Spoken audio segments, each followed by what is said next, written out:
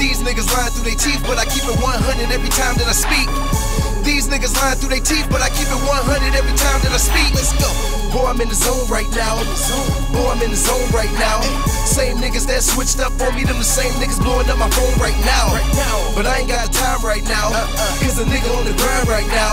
With OGs blowing la la la, while you probably still living at your mama's house. Look, get your money up before you talk slick, cause I've been getting to this green on some boss shit. Flow so sick, I could probably call Tuddy, gang, gang, gang. Welcome to the channel and welcome to another Madden 20 tip video. Today I'm going to show you how to blitz more effectively in Madden 20. Now, it's important that you always use your coach adjustments. 3 wide receivers or less. You want to use 3-4 odd or 3-4 even. Any playbook with them. I am in the Green Bay Packers. I like to have cover 2 as an audible and then cover 4 as my main blitz, and then you will make your adjustments as your opponent does his adjustments. So right D-pad to the right, right stick down will blitz all. You want to always make sure you can't get beat over the top. So if you push YY or triangle and then push your cornerback either B or X, or depending on what the cornerback is, and you put him in the outside third, that will help it so he don't get beat with any kind of streak. So as long as you have that down to a T in practice mode, everything is all set up. Now they come into a compressed formation. I am in the cover 2, and you can see I changed both of my cornerbacks on the outside, YY or triangle, and then you input what do you want to put them in, outside third, outside quarter, and then play sticks.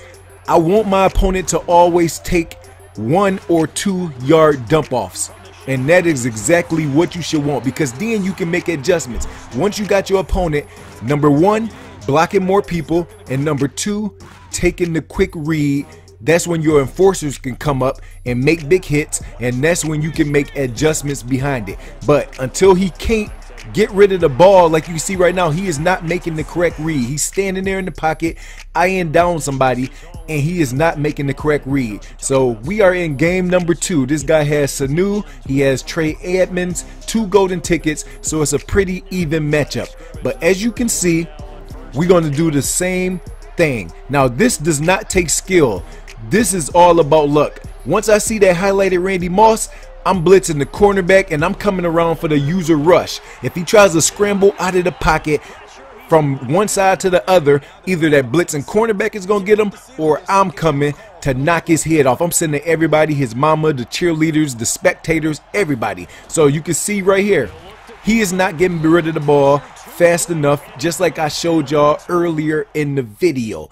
Drop a like on the video. 3-4 odd, 3-4 even, same results, just quick adjustments. I got a single wide receiver on that right side. I man him up, and all I do is lurk under the middle. And like I said, as long as you don't compress them, don't pinch the linebackers, bring them down in the box, because then they can chop block you. Just blitz all linebackers, go to auto base align in your coach adjustments, and then you will be able to get somebody free every single time. You don't have to worry about the chop block and rolling out. They will have to throw in the pocket, and that is what people hate. Let's get it.